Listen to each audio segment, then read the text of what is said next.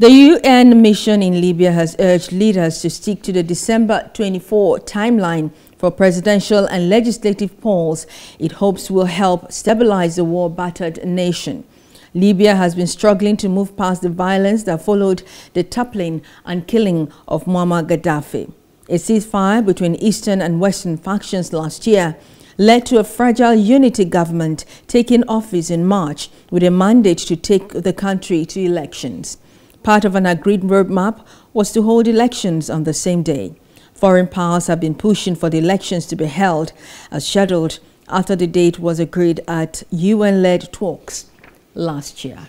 Hello, hope you enjoyed the news. Please do subscribe to our YouTube channel and don't forget to hit the notification button so you get notified about fresh news updates.